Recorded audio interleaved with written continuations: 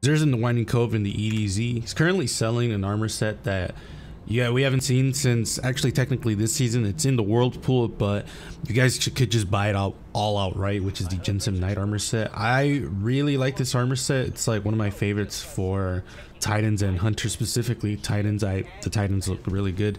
For the armor rolls, honestly, I would just be picking this up just for the look itself, but I would suggest at least the chest piece, considering the chest piece is the inspiration that the season 3 chest piece was. I'll have a picture up right now. The legs are literally like a copy and paste of literally all these skins from Destiny 2 vanilla, or vanilla Destiny 2. So if you don't have those boots, you might as well. They're really cool, especially if you're going for a sleek look. And the helmet's also really good in my opinion. I think the helmet is the best part, if I'm being quite honest, just because if you want to go for like a faceless mask, this is it. And then the arms I think are like the weakest part, plus the cloak as well. As for the Titans, theirs is really good in my opinion. The arms are probably the best, although my favorite would probably be the Gensym Knight Greaves, just because they're really good.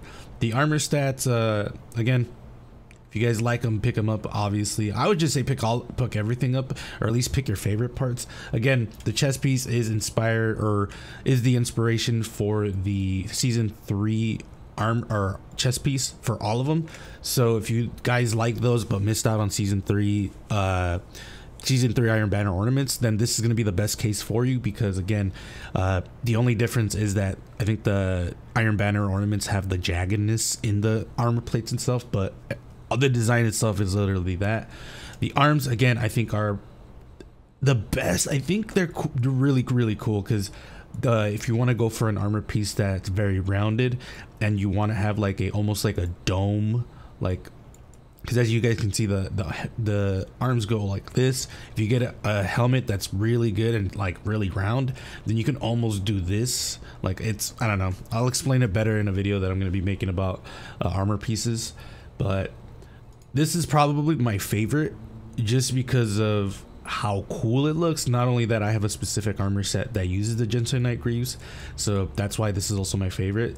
I've already done a video on it, I think, specifically showing the build that I made with this. But yeah, it's one of my favorite legs for the Titan, aside from like 2 others. And then again, the helmet, if you want to do a faceless helmet, this will be the best one for you. Just be aware that the helmet does have like lines and whatnot going through it, almost like something's in there. So as for the Warlocks, theirs is pretty terrible in my opinion. I've never really been a really big fan of the Gensym Knight set for the Warlocks, but again, like I said, if you do not have the season 3 ornaments from Iron Banner, this is going to be your best bet, because this is indeed the inspiration that armor used. I'll have a photo obviously, but this one's probably the weakest one in my opinion, just because I think it looks kind of terrible. But again, if you don't have it and you want to have that like Iron Banner look, this is going to be your best case scenario.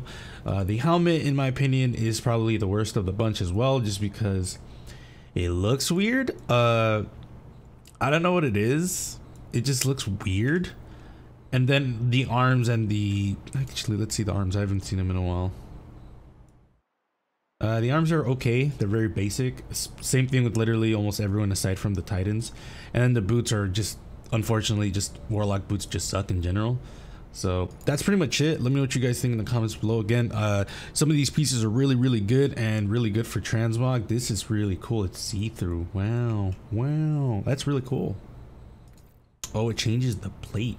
That's cool. I have this armor set, so I don't have to worry about it.